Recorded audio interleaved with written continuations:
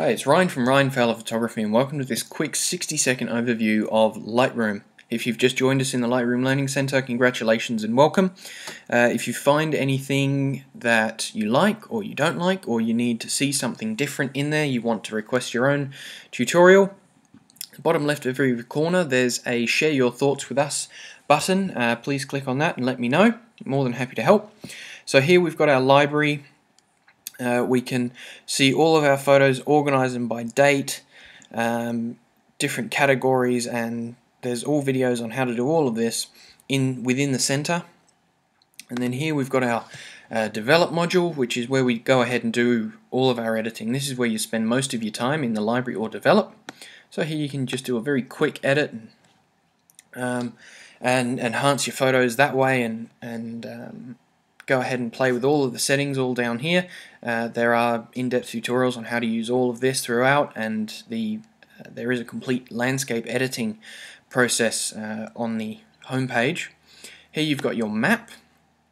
This is where you can actually plot where all of your photos go.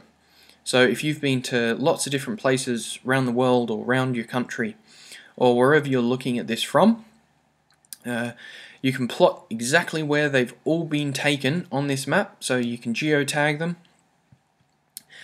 Some cameras even take photos with geotags, so you can just see where all of these different photos have been taken. This is a lot around the Gold Coast.